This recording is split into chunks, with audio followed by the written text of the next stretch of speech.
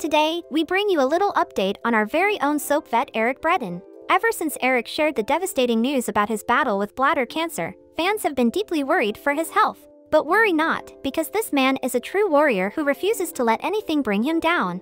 In a recent interview with LA Times Today, we catch a glimpse of Braeden back in the game, stronger than ever. So, without further delay, let's dive right into it. Hey everyone, welcome to TrendStreet. For the past 43 years, the Daytime Emmy Award-winning actor Eric Breaden has been able to pull off Genoa City's ruthless businessman, Victor Newman in The Young and the Restless. On May 23rd, Eric Breaden appeared for an interview in the LA Times Today after a very long time. In the interview with the host Lisa McCree, Eric starts by taking a trip down memory lane in the 50 years of the show. He explained that playing Victor Newman on the show opened a Pandora's box of emotion for him. He also expresses how he got to play a man of a different character in the show.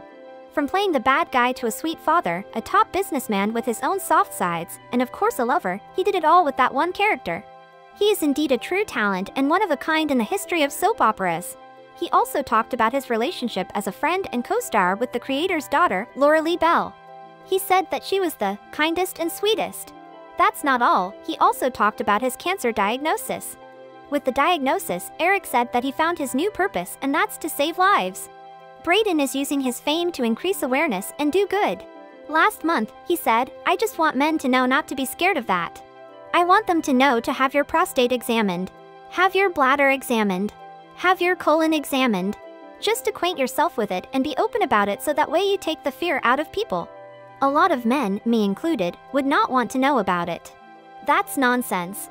He is making sure everybody knows how important it is to get your health checkups regularly. He does not want to see what happened to him happen to others. If you don't know what we mean, then here's a short recap. When Eric went for a prostate checkup after a lot of pain, he was told it was nothing and was all fine until it wasn't. As his pain only grew unbearable, he went to check it up with another doctor who diagnosed him with bladder cancer. After successful surgeries, he feels fine now. He also has 6 immunotherapy infusions that he needs to do, out of which 3 treatments are already completed. He says everything is fine except the day of the immunotherapy, which makes him weak on that day. In the interview, Braeden also shared important symptoms of bladder cancer to help people be more aware of it. He has used his platform so wisely that not just fans but people who don't know about The Young and the Restless from all over the world have shown him love, gratitude, and respect. Oh, and this will surely make you happy, Eric also confirmed that he has no plan of leaving the show too. Anything about him leaving the show is just a rumor and we just shut it down. He is still going strong, guys. Let us know your thoughts in the comments below. Thank you for checking this video out. Don't forget to hit that like button and subscribe to our channel for new videos every day. Turn that bell notification on if you want to hear from us, and comment down below if you've subscribed, and we'll make sure to reply and thank as many of you as we possibly can.